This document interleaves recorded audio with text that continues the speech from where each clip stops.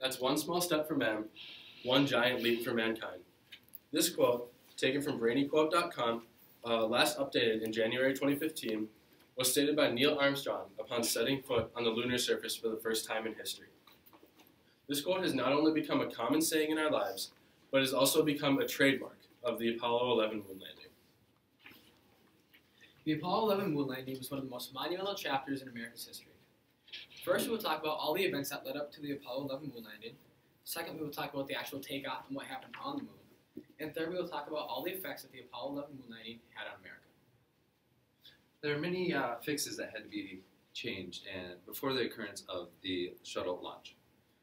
The previous Apollo missions were very influential to the success of Apollo 11's moon landing. In 1961, the Apollo program took flight.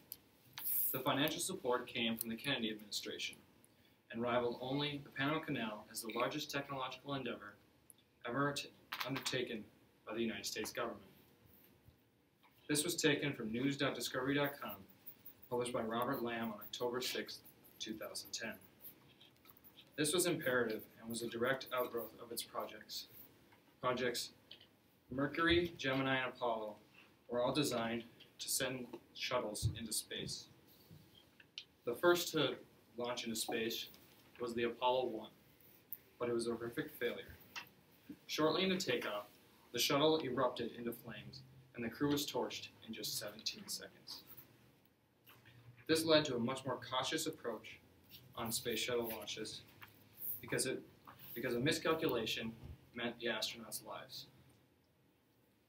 But scientists overcame this difficulty and realized that the Apollo 1 was not a failure, but just another stepping stone that helped move the Apollo program forward. What made the three astronauts acceptable to be chosen for Apollo 11? There's three astronauts that were originally chosen for Apollo 11. The first one was Buzz, or commonly known as Eugene Aldrin. He was chosen because he was on Gemini 12, a spaceship that went into space a couple years prior to Apollo 11. He also, what helped build his resume was he had 2.5 hours out of the spaceship in space. This was very influential considering they wanted to go to the moon and they were going to have to be doing stuff outside of the spaceship. The next one was Michael Collins. He was more of the pilot of Apollo 11, but he also had a prior mission to space and was outside the spacecraft for an hour and a half, so not quite as much as Buzz Aldrin. And the last astronaut chosen was Neil Armstrong. Neil Armstrong is probably the most famous astronaut in Apollo 11. He was originally chosen because, like the other two astronauts, he was on a prior mission. But what really made Neil Armstrong significant to this mission was he had to dock a spaceship before in his past mission, which is pretty essential considering they had to dock somewhere on the moon. When JFK was first elected president, landing on the moon and space travel wasn't always his first priority, but as the Cold War expanded and Russia threatened to be a greater superpower than the United States, JFK really took the space mission more into account. He ended up expanding the NASA program, and what that did was, it obviously helped as its research to go into space, but it really gave the country confidence.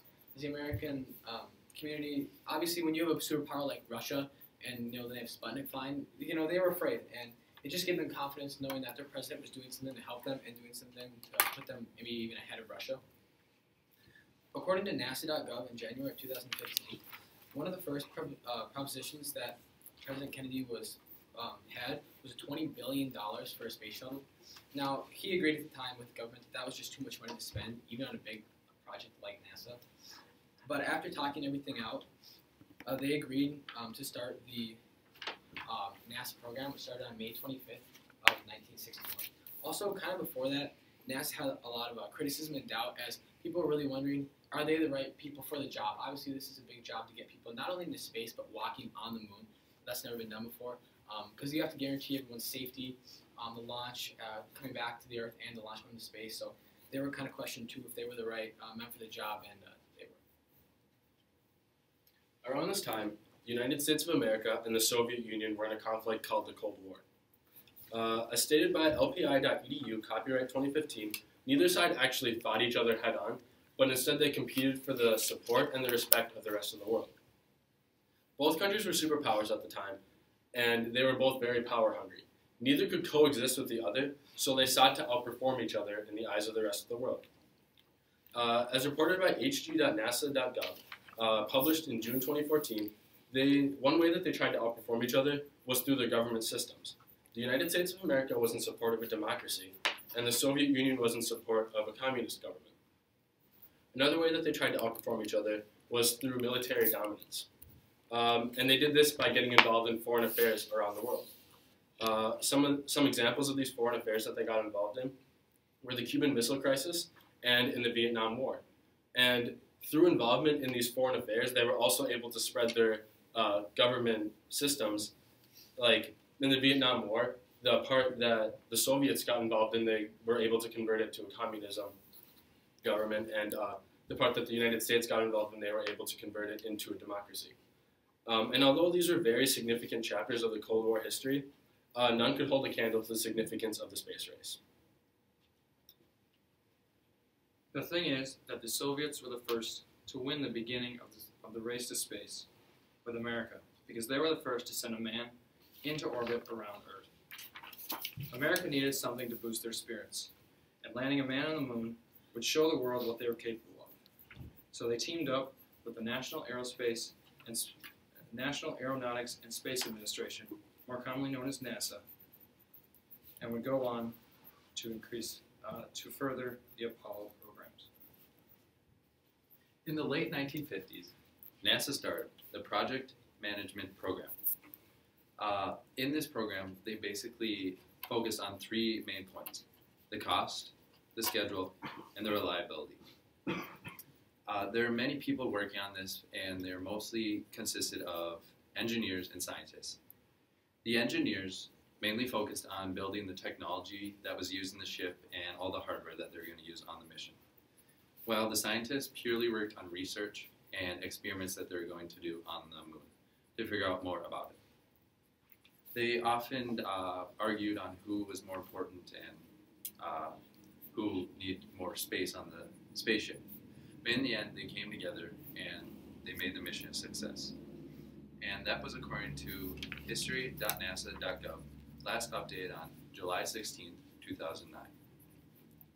Now that we have talked about the pre-launch information, we will now move on to what happened on the mission.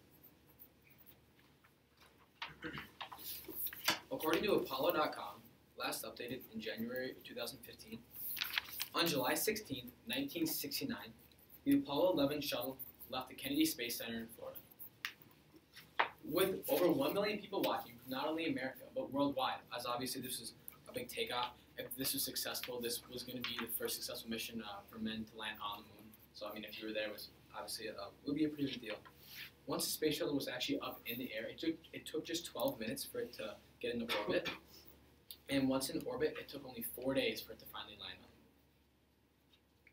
The Apollo 11 entered the moon's orbit for 24 hours in order to test its lunar communication modules.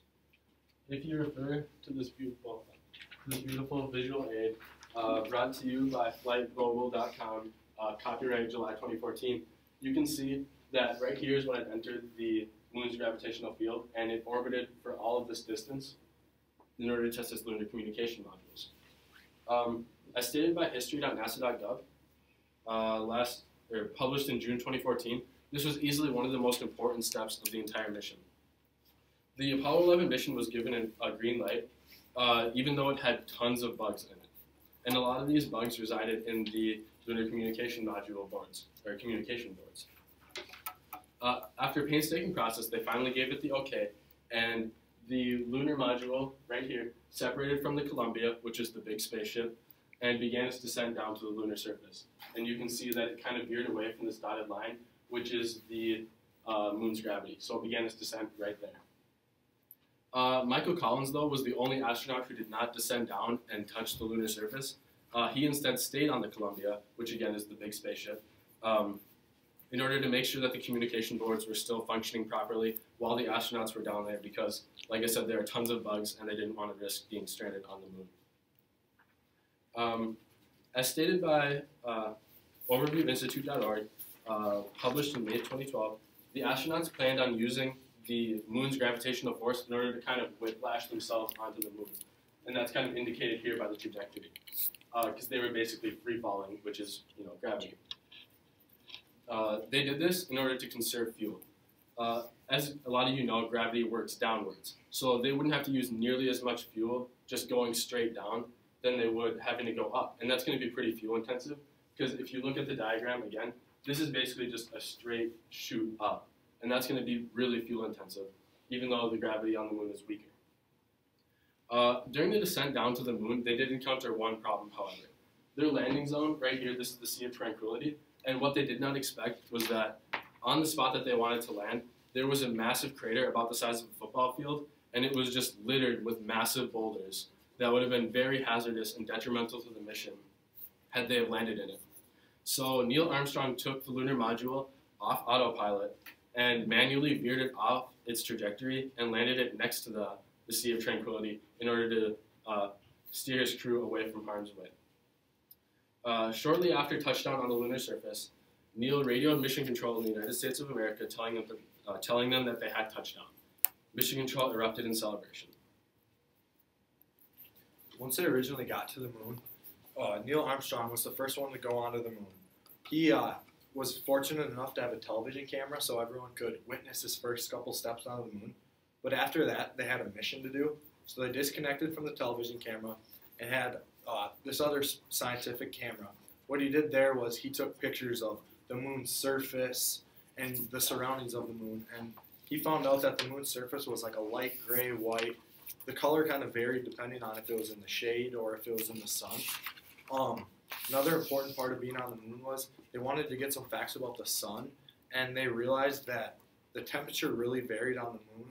It was as hot as 180 degrees Fahrenheit when in the sun, and as cold as negative 160 degrees Fahrenheit when out of the sun.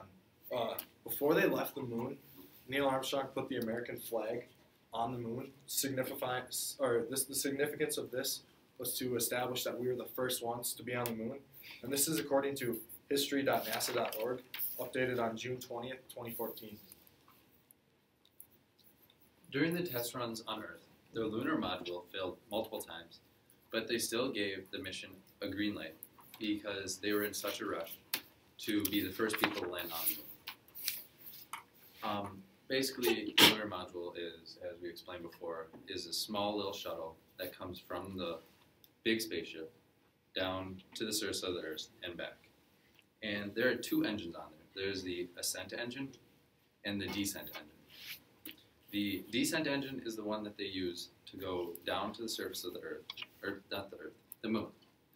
And the ascent engine is the one that brings them back up. So if either one of them would have failed, it could have been catastrophic to the whole mission. Another thing is that before their descent down to the moon, Aldrin noticed that a circuit breaker on the ascent engine was broken off and it was not working. So he had to find something to fix it. And what he found was that he used a pen and somehow jammed the circuit breaker back onto the ascent engine, and it worked.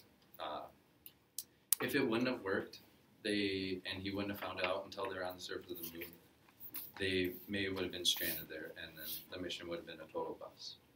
Also, while they were descending onto the moon's surface, when they landed, they only had 6 seconds left of fuel.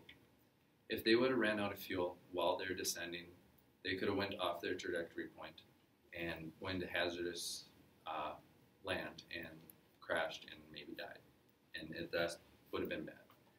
And that was according to hq.nasa.gov, last updated on August 22nd, 2014. Now, after the Apollo 11 space shuttle received all its information that it needed on the moon, it was finally ready to leave. What it did was it took 4 hours, and obviously, as you know, the lunar module, that was not the way they were going to get back to Earth. They had to get back to the Columbia to where their captain was on their ship. So it took them precisely 4 hours to get back to the Columbia, and that was the first time on the whole mission that they were reunited, all 3 of them in the crew. According to Space.com, last updated in July of 2014, they wanted to lighten the load as they were headed to the Columbia, so they actually left items behind. They actually left cameras, backpacks, even some boots, and they obviously left, as you know, the American flag. They left the moon at 1:54, and 8 days, 3 hours, and 18 minutes later, they arrived safely back. And then finally, on July 24th, 1969, the Apollo 11, or what was left of the Apollo 11, splashed down the Pacific Ocean approximately 1,000 miles south of Hawaii. Now that we talked about the lasting effects that was on the mission, or the achievements, let's get to the lasting effects that happened when these astronauts were taken. There are many decisions that they had to make while they're on the mission. They did not have the technology like they do have that they have now. Back then, they basically had to think on their feet, be very quick with their actions, and make sure that they did it right the first time. There was no room for error. If they did have any error, the whole mission could have been a bust, and it would not have been good.